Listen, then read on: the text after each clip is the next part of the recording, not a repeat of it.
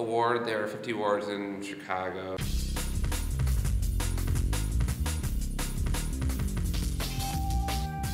They're basically political units that an alderman controls, as opposed to community areas, which there are 77 of in the city.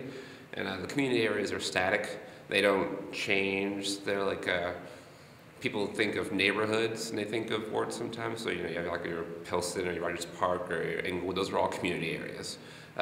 Wards do change every 10 years. The whole point is to balance out each ward.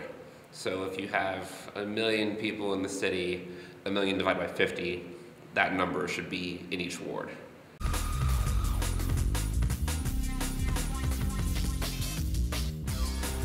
So let's see, congressional redistricting, legislative redistricting, it'll usually be broken down between political parties, but Chicago is all Democrat almost all the time anyway. So that's sort of factored out because most people are going to end up voting for Democratic aldermen to begin with. So in that case, it comes down heavily on race in the city. So the two colors, they can represent any kind of different group. It doesn't matter what different group, as long as it represents a different group. So it could be Black, Latino, it could be white nation, it doesn't really matter. It just matters that each district, this is the whole city, each district needs to be literally redrawn, and that's the ward boundaries. Like the ward boundaries that change have to be redrawn every 10 years to even the population. So obviously there are probably innumerable different ways you can redraw the map based on just like a block by block change, or even based on literally changing the whole ward.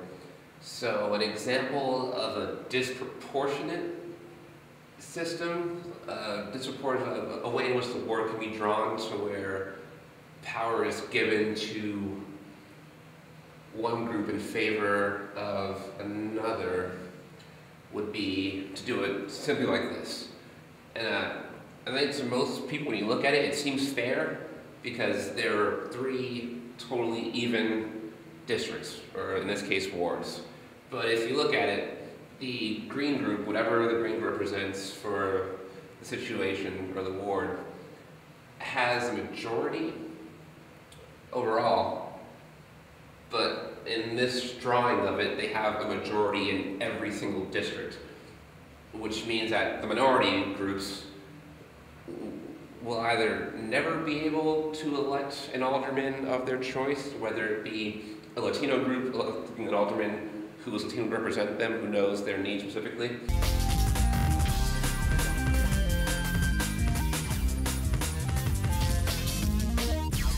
This would be an example of a balanced map, really. If the green circles, whatever group they may be, they have a majority overall in the city. It's a non-proportional system, so someone has majority in the city at some point in time.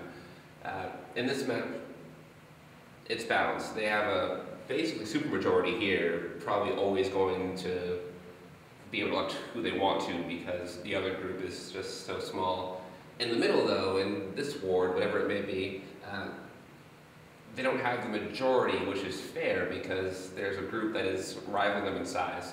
Here is also majority. So overall, they have a majority in 2 of the wards and not 1. That's a balanced system because of the ratio that exists in the city to begin with. Man, there's so much to explain, but I've never really thought about it before. This map is an example of packing. Right here would be an example of redrawing a map so that a certain group, in this case the green, the minority of the city, one of the minorities, is packed into one ward. So they're packed in here. Chicago's, people say it's I think I've heard the 3rd most segregated city in the US.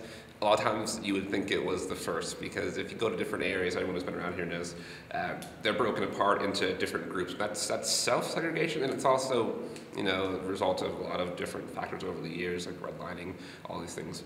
But redistricting aims to not only even out each ward, but to make it so that the groups that are, whether it's ethnic or racially grouped together for whatever reasons, aren't disproportionately affected, so they still have a vote. The whole point of redistricting and the whole point of having these wards is to have representation in the city council.